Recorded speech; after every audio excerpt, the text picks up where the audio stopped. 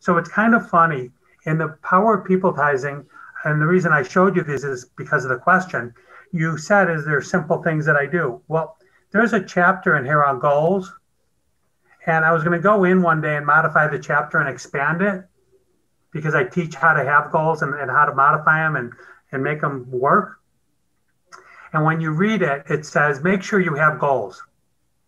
And I left it alone because I don't know that it gets any simpler than have goals or write down your goals, because those people that write down their goals, as a Harvard study showed, those 3% of students at Harvard who had written goals outperformed the other 97% of students who didn't by 10%.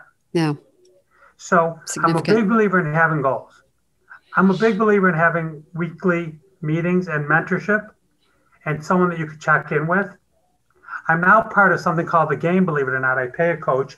I'm part of a 90-day game where I check in with someone daily and let them know that I made my phone calls, I ate healthy, and I did the 2 or 3 other things that I need to do to make sure that my tasks are accomplished. Because what we know by my indicators is that referrals, which is introductions, proposals of new business equal closes. So I actually have indicators that I track and follow on a daily basis because I know that if I'm tracking them and I have numbers filled in those, that the outcome will be new business and new opportunities. Yeah. It starts with my phone calls and then it leads down to the other factors.